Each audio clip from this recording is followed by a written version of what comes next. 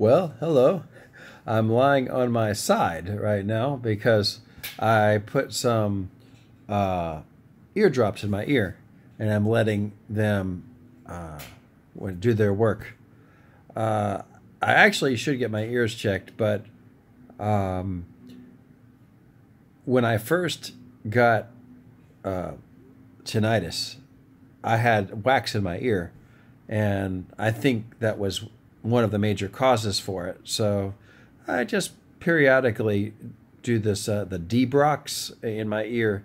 I'll do 2 or 3 treatments just to work out any earwax that might have built up. I know our ears need wax, so we don't want to use it like all the time, but maybe once a quarter or maybe once every 3 months, I'll go ahead and do a treatment just to make sure I don't develop a big clump of wax in my ear again. So I don't know. What do you do? Have you had any problems with earwax before? Right now, I've got the liquid in my ear, so it sounds like my ear is stopped up, and I hear the shh tinnitus at the same time. So I'm actually okay. You can see my little kitty thing in the background there, where sometimes my kitties jump up there and play. Anything to distract me from my tinnitus is good, but really lately I just get used to the sound.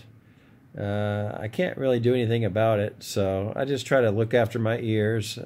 I'll probably go in for another checkup with the doctor and have him look inside my ears and see if there's anything else, any problems inside. But I seem to be hanging in there okay, and I'm having a pretty good day. So yeah, I don't have too much to report today, but except for I'm doing the debrox in my ear to loosen up any earwax that might be in there.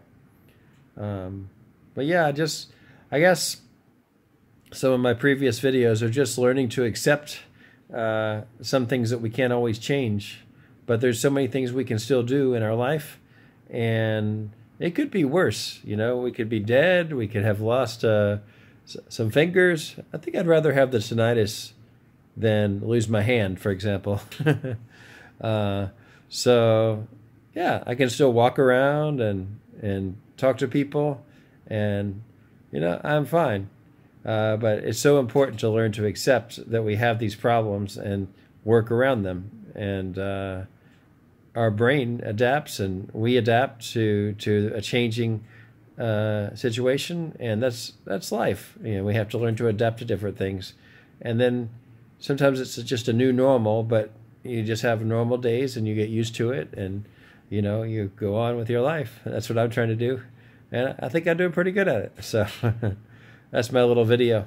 Well, I'm just waiting for this stuff to take effect. I guess I need about 2 more minutes. They say you're supposed to hear a little crackling in there if it's working the wax out. Some people said that. Maybe there's a little crackling. I don't know. I just hear the tinnitus. So not a big deal. And I got my teeth cleaned the other day, and that was nice. So I just keep doing things to take care of myself. And, when you take care of yourself, you feel good about it. Maybe could do things like go get a new shirt, or get a haircut, do some things to make you feel good about yourself, and don't beat yourself up so much just because you have tinnitus, because so many famous people, they got it. A lot of famous people, like musicians especially, because they were exposed to a lot of noise, and it caused them to have tinnitus, but they still keep on going. They keep making music, and they do okay. So, okay, well, that's my little video. I'm probably sideways today. I hope you were able to see me. And I'll stop the video and go get this out of my ear.